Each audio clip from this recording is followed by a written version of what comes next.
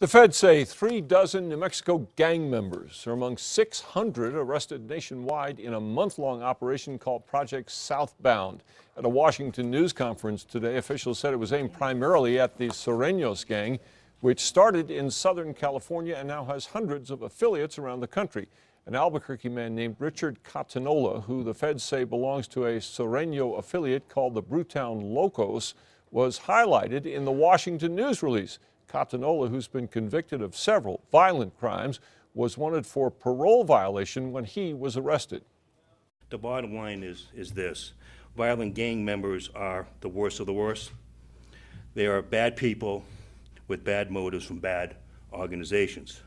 Transnational criminal street gang members contribute nothing good to society. Catanola was transferred yesterday from MDC back to prison.